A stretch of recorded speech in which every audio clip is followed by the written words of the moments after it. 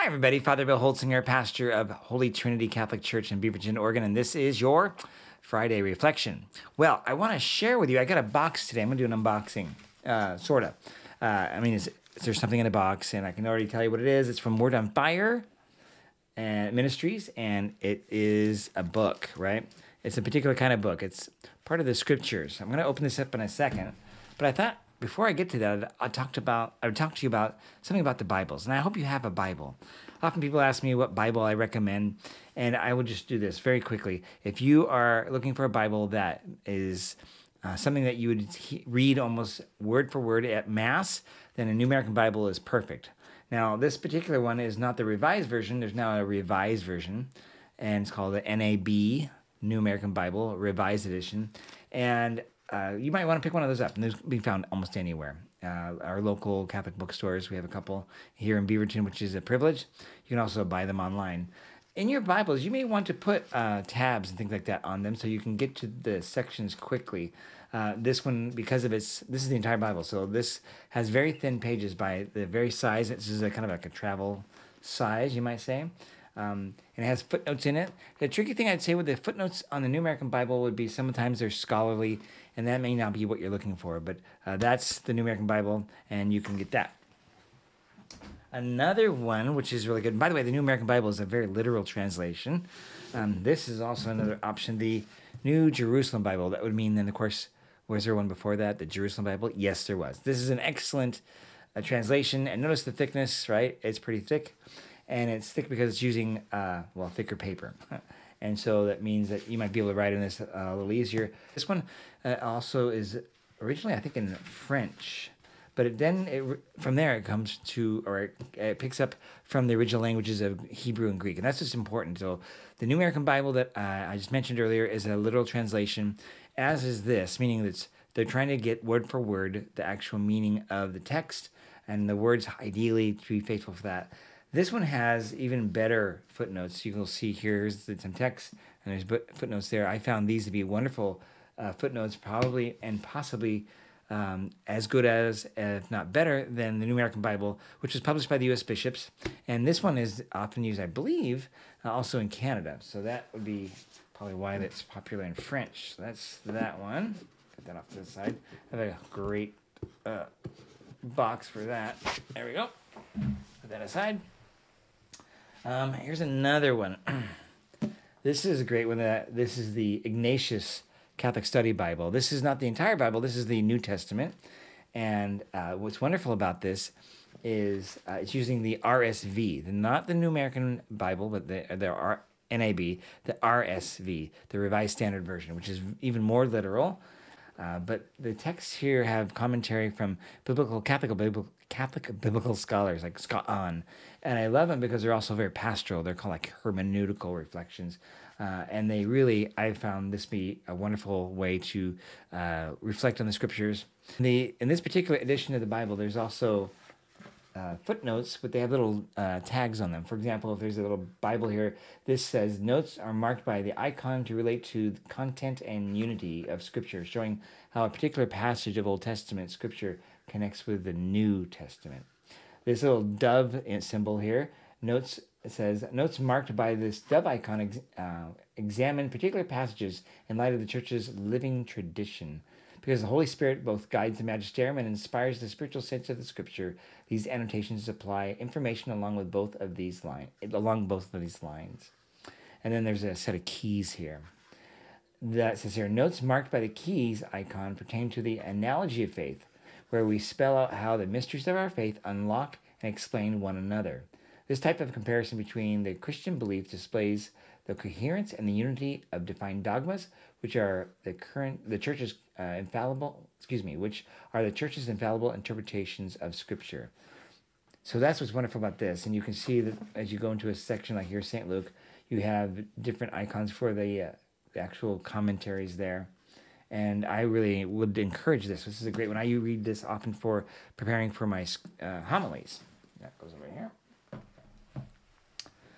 And here's a curious one.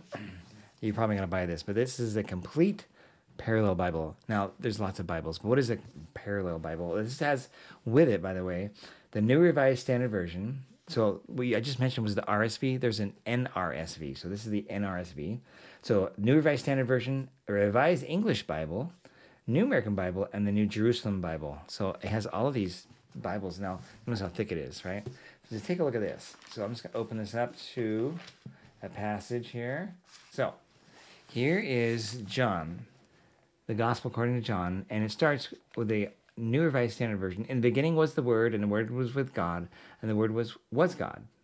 In the Revised English Version, in the beginning, the Word already was. The Word was in God's presence. And what God was, the Word was. So you can see how that's a little different, right? The New American Bible, this is going to be very much like the New Revised Standard Version and the Revised Standard Version. In the beginning was the Word, and the Word was with God, and the Word was God. And now the New Jerusalem Bible. In the beginning was the Word, and the Word was with God, and the Word was God. So they're close, and you'll see just a change in the English variation, the English or the Revised English Version. But if you want to just check out how all the different translations compare, and that you see they don't compare much differently here, that would be helpful. You can see they're also formatted a little differently from each other, but like that's one text. That's New Revised Standard Version, the Revised English Version, New American Bible, and the New Jerusalem Bible. So that's that one. And then I mentioned I got something from Word on Fire. Well, actually, I was given this as a gift. This is a gift of the Gospels, and this is the RSV as well, the Revised Standard Version, and again, an excellent translation. And this comes from Bishop Barron's ministry of Word on Fire. What it does, you can get this in a paperback, a hardback. In this case, is the leather bound. And when you look at this, it's got a little bit difference to the other ones. It's emphasizing beauty. So the book has an embroidered image on the front. It has gold on the leafed edges of the pages. And there's colors and graphics here that are intended to help us understand the beauty of the church. So let me get to that. I have to turn pages here. So here's an example. So here's something about St. John the Baptist. So if you read something about St. John the Baptist, they'd include like a graphic of that, and then things about the images that are in this. So you see this image here, right? But then there's particulars about that image that are helpful to learn about. So you get an appreciation of art as well as the scriptures itself. So this is a beautiful translation, and it has commentary by Bishop Barron, I think, and others as well, including saints. Here we go. Here we go. Here's an example of something from one of the saints. The Paradoxes of Christ by Gregory of Nazianzus. So anyhow, that's that. It's beautiful. But guess what I got in the mail is a box. So I got to share with you the box. Let's share the box. First, we need to get a razor blade. Open this up.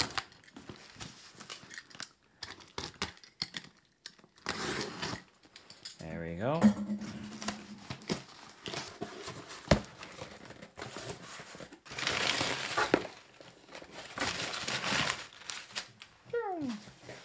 And, okay. Put that box down. It looks like that's another box. It says Word on Fire. And it's the rest of the New Testament here, right? Acts, the letters, and Revelation. Let's open this up as well. So it has a box here. I'm going to use my fingernails. I'll put that on my lap here. There we go. I don't recall this one coming with a box. This one did not come with a box, but this one did. So let's open up the box here. Alrighty, here we go. Just opening up the box. There it is. Again, ooh, it's a little thicker. There we go. There they are. Two of them. There we go. And this one follows the same idea. So I've not looked at this. This is the first opening. Don't you love the smell of new books? Yeah. No, okay, I love that. That's great. Okay, Acts, letters, and Revelation. So it's going to follow the same approach here. We'll just kind of open this up for the first time, and this is the book of Romans. So here's a picture, a piece of art from Giovanni de Paolo, The Creation of the World and Expulsion of Paradise. So this is a piece of art from him. And then there's descriptions like the concentric circles and the fruit trees, what those are symbolizing. Again, same idea here. So here's a commentary on Romans 8. It's entitled Sighs Too Deep for Words, and it's by Jean-Pierre de Caussade, or I think Jean-Pierre de Caussade. Sorry, I can't speak French. Here's over here. It says permanent unease, clarity of vision from Bishop Barron. So there's commentary throughout, and beautiful images. Like here, for example, a word study. There's the word love, or agape. This is what it looks like in Greek, and that's how you pronounce it, agape. And it's a noun meaning charity, love, and high esteem.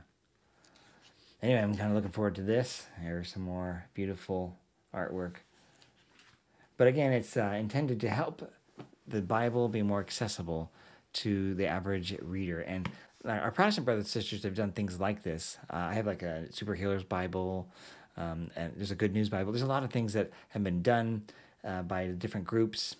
And this is the latest of the attempts to bring the Bible, make it more accessible for people. So this was a little more spendy, though. So you may not want to purchase something like this, and it's leather bound. You can get a hardbound and I think a soft bound as well. Prices for this are going up, and that's why I decided to grab this before the prices go up on it. So there you are. So I hope. Oh, you know what? One more thing.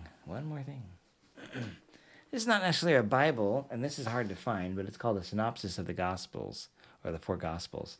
This is cool because, oops. You may want to look up, this is really for people who are doing Bible studies, and they want to say, well, how did this one story vary between the different texts of the scriptures? And that might be a part of a scriptural text you're looking at and saying, well, it said this in this text, and in John or Matthew, and it's a little different in Luke. So here we go. Here's an example. Okay, let's see. This section right here is entitled, Woe to the Scribes and Pharisees. This is Matthew 23, verses 1 through 36. And this is the text of Matthew's account. This is the text of the Markan account. Notice there's so much missing there, right? It's like, and then it picks up again down here. Luke has parts more than Mark does, but not as much as Matthew does. You can just see it visually, right? And then John, he recounts this, and there's a lot missing, but then it ties in towards the end of the story here, or that text. This gives you a sense of how the different gospel writers chose to write about certain things, emphasize certain things based on their audience. And in some cases, you'll find that, for example, John says nothing about it, so this whole section might be empty. Let's see if I can find something like that. Well, here we go. This is